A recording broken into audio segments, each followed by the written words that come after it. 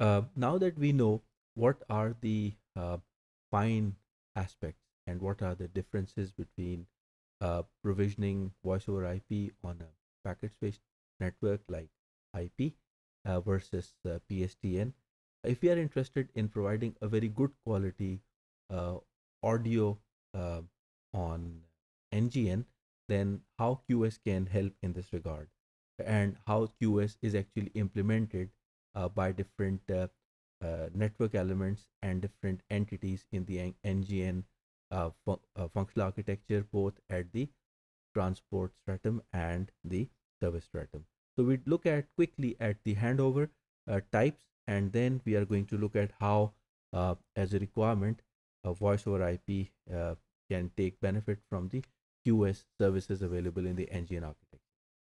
So first and foremost, once voice over IP is provided on fixed networks like uh, which do not require any mobility, the quality of service is essentially going to remain the same.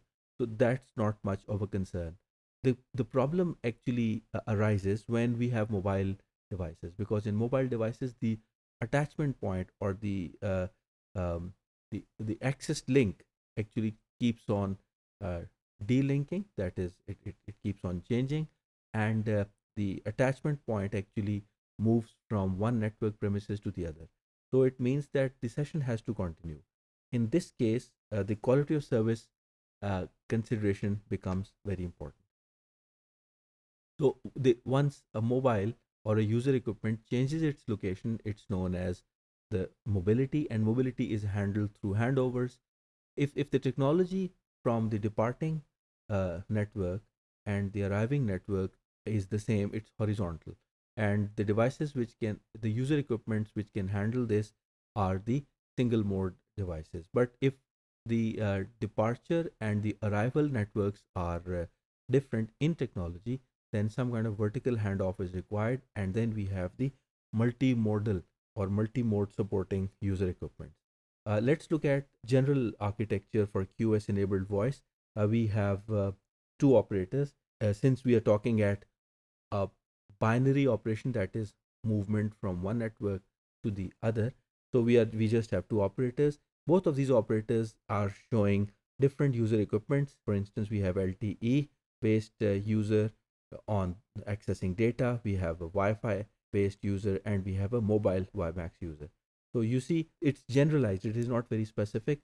We have service session related control information, that is service establishment, service maintenance, and service termination. Then we have whenever there's a change in network attachment, then we have binding update. And in order to run the binding update successfully, and in order to use it, some kind of discovery mechanism is required to discover the foreign network elements. For that, some kind of DNS query has to be run. And then we also need some kind of network related control information that would inform the network elements that the new user is in proximity and has to be provided a service. So all these are shown to you in different arrowed lines. We see here the thickness actually is determining the difference between the two. So just to recall from the NGN architecture's perspective, we have the network attachment control function, which is closest to the network resources, I mean closer to the physical layer. Then we have the resource admission control function, that is the RSEF. We have mobility management control function and service control function. So you see here that the mobility management control functions are peering with each other. Likewise, the service control function are pairing with each other through DNS. So it means that there is going to be a vertical relationship between the network elements and the functional modules in the engine architecture till the mobility management control function is activated. And the mobility management control function is then going to coordinate with the peer mobility management control function in the foreign network. And of course, the service has to be provided through the service control function that eventually would also be talking to its own peer. Let's look at the establishment process in a step-by-step manner between different engine operators. We have two operators, operator 1 and operator 2. We have we have user equipment 1 in operator 1 and user equipment 2 or user B in operator 2 or operator B. So let's start from the left hand side. So you see here that we've got different layers which are colored differently. We have the end user functions, transport functions, transport control functions, and service stratum functions. So we are going to initiate the request as step number 1. Service is requested from the user equipment. It is sent to the service stratum function, to the proxy call session control function, which in turn actually talks to the serving call session control function, which in turn asks the interrogating call session control function to forward or establish a service request process as step number 2. Then the interrogating call session control function may even have to discover or ask or consult a DNS server to look for the destination call session control function. So the one interrogating call session control function from the calling party's operator network calls the interrogating call session control function entity of the called network of the called party. So the destination interrogating call session control function in turn tells the serving call session control function to discover and contact the proxy call session control function, which in turn contacts the destination user equipment in step number 6. So the service request is received. Now, if the user presses on the accept button or subscribes to the request, then a response is generated. Using the same procedure, the response is sent back to the called party. Meanwhile, the request is also initiated to look for the appropriate QoS availability by the underlying network. For that, the resource admission control function is consulted. That is going to check if the resources are going to be available. And then correspondingly, the mobility management control function is also activated because it's a different network. So the MMCF and RSCF are going to work in collaboration with each other.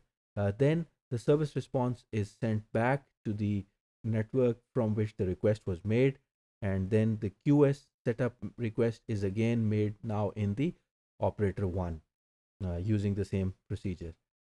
After doing that, then it means that was the last activity of establishing QoS at the calling network. And after that, the service response is finally sent down to the calling entity, that is the user equipment. Now, this particular process is finished before actual any data transfer can take place. So this is exactly mentioned in here.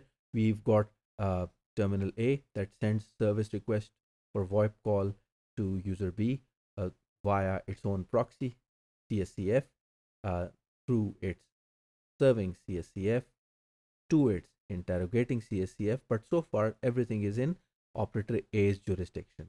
Then the operator A interrogating CSCF does DNS lookup to obtain the IP address for the interrogating CSCF in the target network.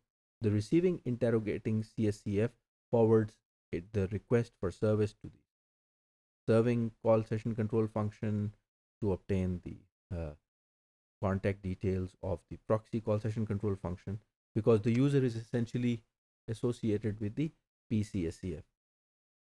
And after that, the service request is sent from A to B, which replies, and on return, each proxy call session control function communicates with the resource and admission control function for admission control.